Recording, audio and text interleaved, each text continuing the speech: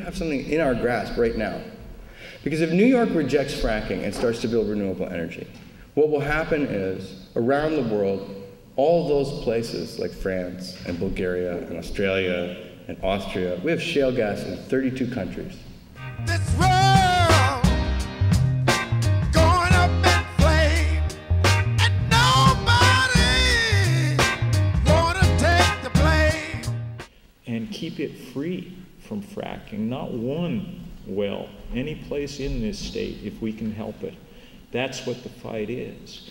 And it is the right place to make this stand. Think about the state of New York. It's a water state, you know, from Lake Erie and Lake Ontario to the north and to the west, and Lake Champlain on the eastern boundary, and then all the amazing water in between, you know, Lake Cayuga, Lake Onondaga, and, you know, all that beautiful water. Trying to keep up with the flames, Sky 4 flying at a safe distance. Meanwhile, the ground literally shaking the small Avila community. There's a State Department initiative called the Global Shale Gas Initiative, which is a government-to-government cooperation to develop shale gas in 32 countries around the world. Sick boys, oh, hey, oh, sick boys. Okay? Here in New York State, with you guys, this is where the buck stops. This is where this is going to stop. We're going to win.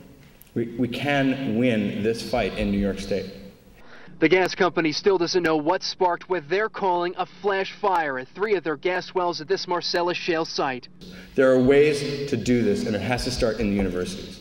And if you get a meeting with your president, your university president, if you can go starting from tonight and find a way to get a meeting, go in that door, I will promise you I'll show up. And I will show up and I will try to get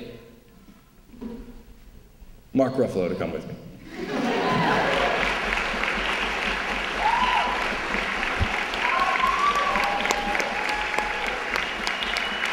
Or somebody like that.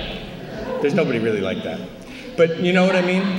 I will bring there, I promise you tonight, tools to help implement that. And I will meet with Michael Bruno and say, you see what these people from PowerShift did? They got this to start happening.